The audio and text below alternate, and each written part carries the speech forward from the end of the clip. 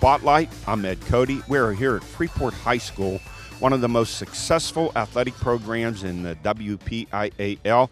And I'm here with the guy who heads up this program, Athletic Director Sean Stuyvesant. Sean, is your job harder or easier with all the success here at Freeport Athletics? Well, making playoffs and getting extra games for the kids, it does make it longer, but it's really rewarding.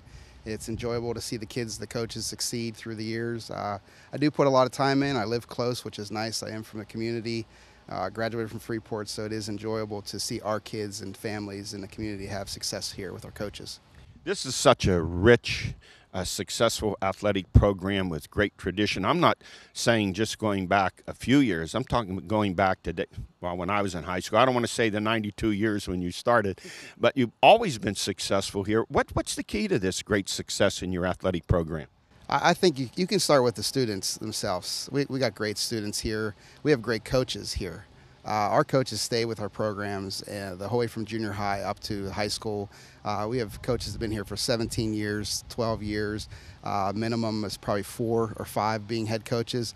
We have coaches that coach high school programs and coach junior high programs too.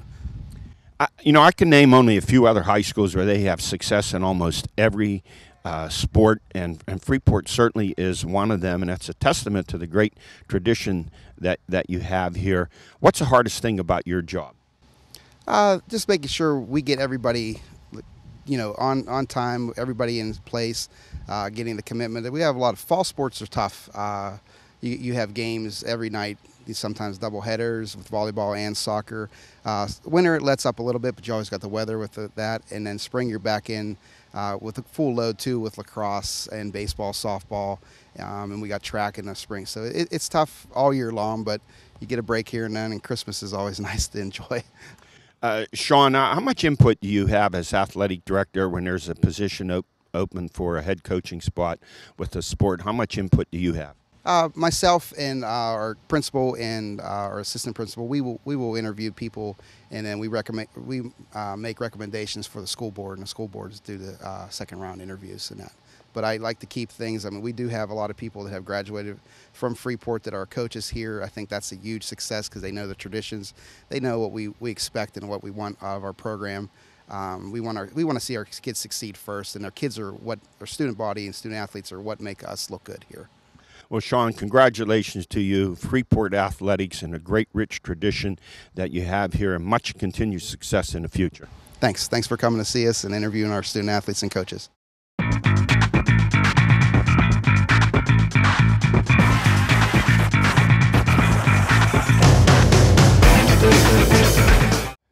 I am here with Freeport head football coach and track coach John Gaylott.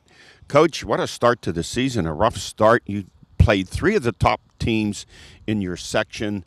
2 losses combined between North Catholic, Derry, and Elizabeth Forward. Elizabeth Forward undefeated. You could be right now 4-1. That game with North Catholic, of course, was a rough game, a 40-8 loss, but you now won 2 in a row. You head to Deer Lakes and a chance to even your season. It's been a rough start, but it seems like you have things turned around.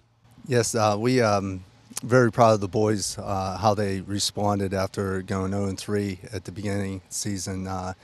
Very tough teams, heavy at the beginning, but they continue to fight. And big win last week against York. I think we held Shove to 89 yards rushing, and that was our goal, was to try to keep them under 100.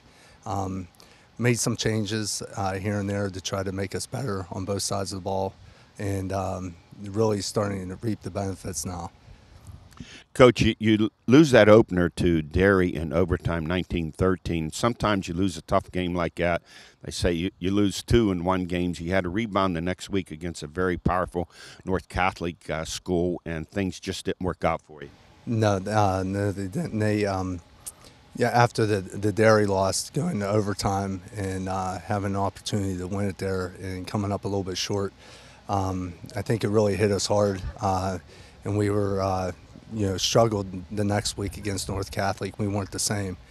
We came back against EF, and I thought we played extremely well, and we were inside, the 25 going in, and we had a fumble that sealed the deal for us to lose that one. So I just responded with Uniontown the following week, and had a big win against York last week. So I'm really excited about looking forward. Deer Lakes is coming up here, and that's going to be a very tough contest also.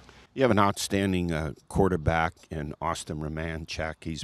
He's close to 500 yards through your first 5 games. Could be on his way to a 1,000-yard season. You rely on him quite a bit to run your offense. Yes, I do. Him and Connor Sellinger, this is their 3rd year together in the backfield, and they complement each other greatly. Austin is just, he might lose 2 or 3 yards, 2 or 3 plays in a row, but then he can take it 60 yards for a touchdown. He's that dynamic. He just has moves that I've never seen. He's not a passing quarterback, but he passes well enough to keep defenses honest, and he makes a lot of plays for us last 3 years with his legs. Well, Coach, success here at Freeport football has been a tradition. 7-2 last year. It seems like you can stamp that in a book almost every year. You had a really proud and rich football program here. Yes, I'm just blessed to be able to coach here with all the history from Coach King, Coach Early, Coach Keppel, Coach Dillon. That's just trying to keep going what they started. There's a lot of pride. Well, Coach, good luck to you this Friday at Deer Lakes, and good luck to you the rest of the season. Thank you, sir. I am here with Freeport quarterback Austin Romanchak. Austin, you guys had a rough start to the season. I was talking to your coach about that. You got off to a tough loss with Derry, 19-13 in overtime, and then that blowout loss to North Catholic. And then you guys recouped and almost beat undefeated Elizabeth Forward, losing 27-21. You've won your last 2. How have you guys been able to turn this around? Absolutely. I mean, we came out playing those 3 very good teams at the start. We have a really tough conference this year, so we just our main goal was to come out and just execute and been playing the way we played. Because the first 3 games we didn't play bad, we played good and executed. So we just wanted to come out and play strong like we've been playing. Well, you're the strength of this offense, you and Connor. You have nearly 500 yards rushing through these first 5 games. I know players say, I don't want to think about the stats, I just want to win. But if you continue your success, you're averaging 8.6 yards per carry. You're headed for a 1,000-yard season, and that would mean success for the team also. Yeah, absolutely. Individual success is success for the whole team. So not only myself, but Connor's been doing a great job. Our receivers have really been helping us out, and obviously blocks don't get stats, but they've been doing a great job down the field. So it's definitely a goal of ours to get to 1,000 yards rushing or 1,000 yards passing, because that does help out the team in the end. So when you look at your offense, and all quarterbacks have special plays, what are your favorite plays that you like to hear a coach call for you? Oh, I just like, I have certain run plays that I like, or just any of the pass plays where I get to kind of run around and make something happen. I like those. So just about any play we have, really, he puts it a lot in our hands, and we get to try and make any play we can. So they're all my favorites. How aware are you and the rest of your teammates of the rich football tradition here at Freeport? Definitely, we're super aware of it. We've had some great teams here in the past. I grew up watching my brother play on some great teams, and I grew up watching all the good teams come through Freeport, winning section championships and going to the playoffs. So we're very aware of it, and we like to play with physicality as we have in the past. So we're definitely aware of that and trying to keep it going. Your offense, how would you describe it? Are you more of a spread offense or a run option type offense? I think the best thing about our offense is that we can really do it all. I mean, we have a good line up front and then we have Connor where we can really pound the run game, and our skill guys are so great on the outside where we can spread it out if we want to, or even put Connor outside. So I think the best part about our offense is really that versatility we have in being able to do just about anything we can. Well, big game this week at Deer Lakes. A win will put you at 500 and put you in contention for a playoff spot. I want to wish you good luck in that game and the rest of the season. Thank you. I appreciate that. Oftentimes people talk about dynasties in sports, but Freeport has a real dynasty in volleyball with Coach Tom Phillips, 297 and 31 in his 16 years, 4 WPL championships, 4 WPL finalists. So that's 8 times in his 16 years they've been to the championship game. And then they had the crown last year, the crown jewel, a state championship in 2A in volleyball, the first state championship in the 92-year history of Freeport Athletics. Coach, quite an accomplishment. What a great program you have here. Thank you very much. I've been very fortunate at Freeport to be blessed with great athletes and great kids that really buy into your program and put forth effort. So, I'm very fortunate that way. Coach, I noticed what a tough schedule. Last year you were 22-3 and 2 of your losses to undefeated Knock, which is now 30-0 in their games, and then undefeated state champions North Allegheny. And you continue to play them this year. You already went against North Allegheny. You'll be going against Knock pretty soon. Why such a tough schedule? Well, I think, you learn more from losses than you do victories. And obviously, I don't think we don't condone losses, but we like challenges. We like to be able to play the best teams that are out there, to challenge us and to show us things that we need to get better at. So, I've always done that. I've always kind of reached out to teams that I felt were as good or better than us. This year playing Central Valley, playing Neshannock, playing North Allegheny, playing Knock, good, hard challenges, so, yeah. You had 4 All-State players last year. 3 of them graduated. You have Ellie DeGitas back this year. How have you been able to reload? That must tell me that you have a lot of kids that take great pride in this program and working hard to get their chance. Yes, absolutely. It's one of those situations where, I coach the middle school also. So, you just, in our program, it's kind of like waiting your turn. And, we graduated Courtney Grubbs, our setter last year, who's at Teal right now, Hannah Mason, who's at St. Vincent's. Mallory Stopko, a reserve player, but has moved to the next level and playing volleyball. So, it's one of those situations where people are waiting in the wings to step in and get their opportunity. And, with Maddie and Sam Clark this year, 2 great kids very athletic kids that have been waiting to fulfill that setter's role. And when Courtney moved out, they moved in, and we just kind of reload from there. So it's kind of a wait your turn type of procedure. But we have somebody like the Lampus girl, Erica Lampus. She's a freshman this year, one of only 3 players in my 17 years here at Freeport to start a varsity game as a freshman. So those opportunities are there for everybody, and but you have to play your best players. That's what it's all about. Well, Coach, you got that state championship last year. I know you missed out on your 5th WPAL. I'm sure the girls are focused on getting that 5th one for you this year. Well, yes, I think it's, we talk about, one of our first goals was to continue our section champ reign. And, I think we're well on the way to that right now. A big win against Derry at home here that gave them their 2nd loss in the conference. We want that this year will be 14 straight section titles for us. And, that's one of our goals. Obviously, the WPIL's, making the playoffs and hosting a home game, and also I think last year we got a pretty good taste of the state playoffs. But you have to learn to put one foot in front of the other, and you can't look further down the road than the next game. So that's the thing that I preach every day in practice, regardless of who it is. You have to respect your opponent, and you have to know that you are always going to get their best game.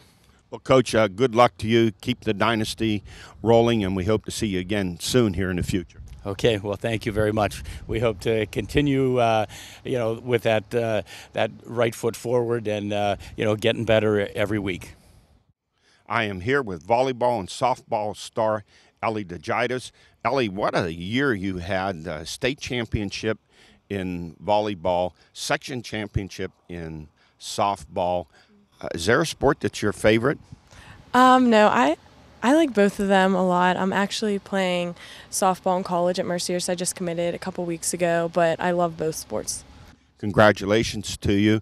Also, you were All-State in volleyball. What a run you girls had last year. You didn't win the WPIL, but you win the state.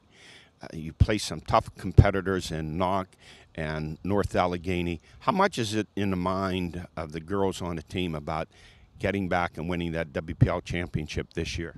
It's definitely something we want to do since we didn't win it last year, and it'd be good to get it back this year and also go and win the state title again. And just from winning it last year, we got the taste of winning it, so this year it'd be really big to go back to back.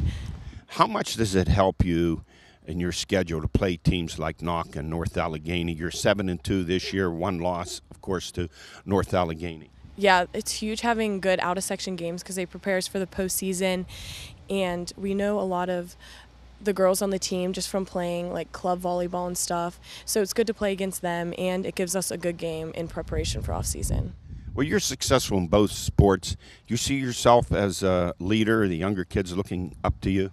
Yeah, I feel like I am. I'm sometimes a little quieter, but I feel like I lead by example a lot and always motivate the younger kids. Why the commitment, and I know you like both sports, so why the commitment to Mercyhurst is it softball? Yes. Yeah, I really liked the coach there. She came to all my tournaments this summer and really supported me, and I liked the campus and the team, and I just fell in love with everything about it. And the important thing, what are you going to study and major in? I'm going to major in physical therapy. All right, that's very interesting. What do you like to do? You're committed to two sports. What do you like to do for fun when you're not playing or practicing? Pretty much all of my life revolves around softball or volleyball, going to practices most of all the days of the week. So on my free time, I like to go skiing in the winter and just practically softball and volleyball other than that. I'll ask you the same question I asked Austin about knowing about the rich history and tradition of winning in football. How much do all of you girls, are you aware of the great success here with athletics with Freeport? There's definitely a lot of success here, and we take pride in it, and we go out every game to show everyone that we are really good, and we show them that. Well, Allie, congratulations to you. Good luck the rest of the year. We're going to see you guys play here sometime during this season, and wish you the best of luck in your career at Mercyhurst. Okay, thank you. Joining me now is three-sport star Sydney Shemansky, 3-year starter in basketball, 3-year starter in soccer, and a track star, not only good in track, but she was second in the 800 in the state meet last year with a time of 2.16. I don't know how you lost. You must have been beaten by an antelope. Yes, we both have very long legs and very long strides, so we compare ourselves to gazelles all the time, and it's a very good race between us. Sydney, a three-sport star, how are you handling and juggling? You're going from soccer and then to basketball and then to track. That has to be tremendously time-consuming, and I'm sure you're probably a pretty good student too. Yes, it is very time-consuming. It's also very stressful going from one sport to the next because usually there's no gap in between. It's also very hard trying to struggle between school and sports and academics and homework all the time. So I'm just getting through it, and every sport, just going through. Well, you've been a 3-year starter in basketball and soccer, so that means yours is your junior year. You started in 9th grade? Yes, I started soccer and basketball in 9th grade, and I also went to states and Whitfields my freshman year in track as well. Is there a preference with all three sports? I know you could say you like all three equally, but is there one sport that's become your favorite? Yeah, like you said, I love all three sports equally. I've been playing basketball and soccer since I was very little, but I think soccer is my favorite. And what are you looking forward to this year? You're already playing soccer, and I asked your coach, football coach, if you were considered to kick some extra points or field goals for them. Have you ever thought of that? I actually never thought of that, but I could give it a try this year if he actually wants me to come out. So. Did you ever try to kick a football? No, I have never. You should give it a try. You know, and there are a number of girls out there already at Gateway and South Fayette who kick extra points and field goals. So you're only a junior. What are your aspirations for the next 2 years, this year and next year? What are you looking forward to after high school? I'm looking forward to going into track this year again because like the first, my freshman year and sophomore year, I got 5th and then 2nd in states. So I'm trying to keep moving my way up in states for track, and that's like my main goal. So I want to get far in whip mules and track in states as well. And any schools that are important to you right now?